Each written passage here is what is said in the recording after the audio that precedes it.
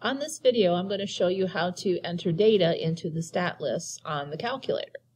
All right, so the first thing is we need to get to the stat list. So to find that, if you go to your stat key, it's right here, press stat. All right, we're going to add things to a list, so we need to edit a list. So we go to number 1 and press enter, and you get your lists. Notice they're listed L1, L2, L3, L4, L5. You can make as many lists as you need to.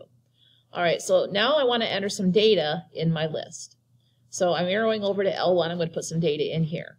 To enter a number, all you have to do is press the number and then press enter. So 5, enter. -2, enter. 9, enter.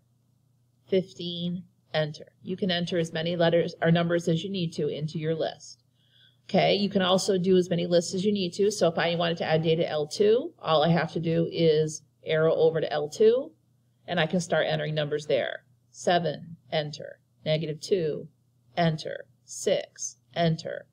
105, enter. Or 15, enter. Oops, I didn't want to do 15, I wanted to do 105. All right, so if I go up here and go on 15, whatever you're on, you will overwrite. So you can re-enter this 105 and press enter, and that disappears. Okay, so that overwrites the number. All right, now be very careful when you do that.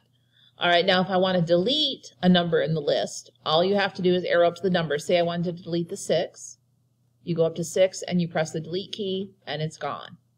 Okay, so you can overwrite or you can delete when you do that. All right, now the other thing that you can also do is clear the list when you're done. All right, to clear the list, all you have to do is arrow up to the name of the list. In this case is L2.